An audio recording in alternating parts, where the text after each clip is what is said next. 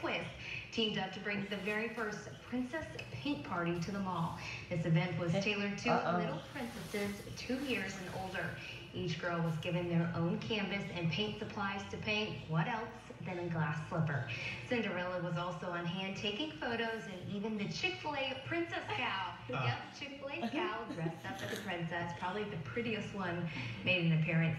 The turnout was so great that the mall will be hosting another event on March 26th called the Easter Paint Party, and I do believe you have to RSVP early for these paint parties so they know how many, and I'm sure we can get that information on our website at mypanhandle.com.